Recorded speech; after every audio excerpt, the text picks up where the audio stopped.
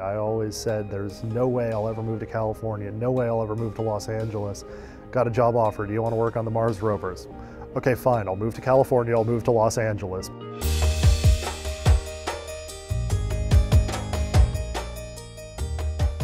I was an undergraduate, and I was actually working at Marshall Space Flight Center when Pathfinder landed. Working that summer as an intern, I actually was aware of the Pathfinder landing, and I was like so surprised. I had no idea that anybody did anything like that. You know, well, these people sent a probe to Mars and it had a rover and they drove it around. This is the coolest thing I have ever seen, you know? And I was like, how much fun must their job be?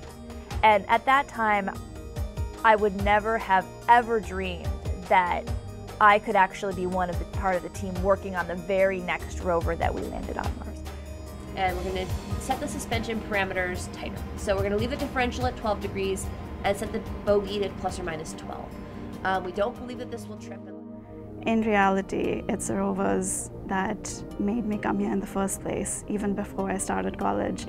A lot of people that I've worked with in the past have told me that they got interested in the space program because they saw man land on the moon in '69. And I wasn't around back then, but I was in school when the Rovers were launched and when they landed. So yeah, the Rovers are really important to me in that respect because they are the reason I'm here. And then we do a pre-drive front left HAZ cam, and then we start our drive. When they were landing, I had actually about 3 semesters left in my undergraduate career. Didn't think I'd ever be working on them because, well, they were supposed to die before I finished up my junior year. And then they just kept going and going and going.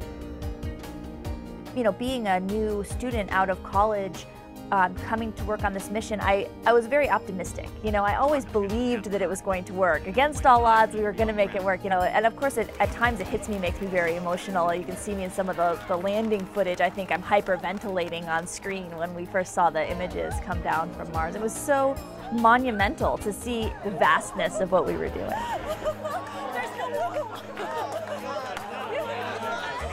This has been one heck of an adventure, and it's like a really good dream. I never thought I'd be doing it, but I wouldn't trade it for anything.